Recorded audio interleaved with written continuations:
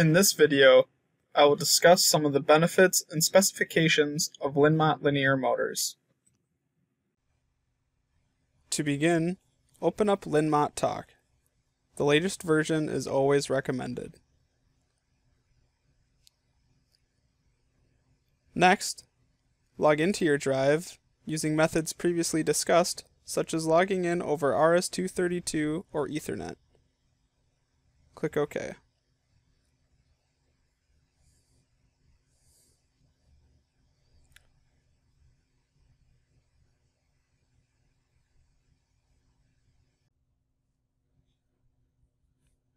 Once logged into your drive, go to File, Import.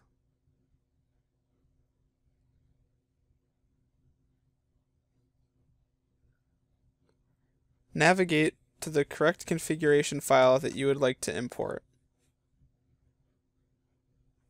Click Open.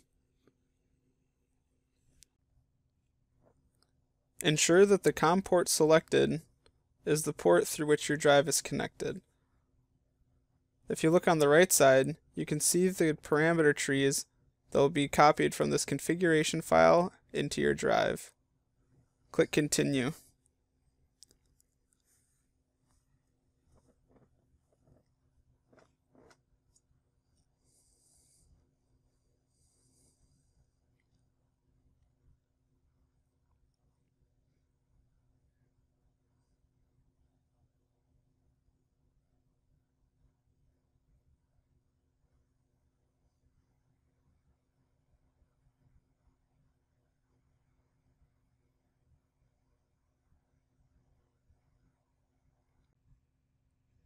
The configuration file is now imported into your drive.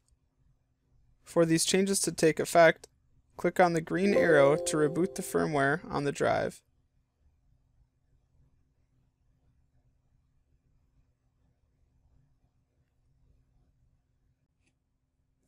Once the firmware restarts, you may do a power cycle by clicking the left box next to switch on, unchecking the right box, and then checking the right box again. Your drive is now ready for normal operation. Thank you for watching.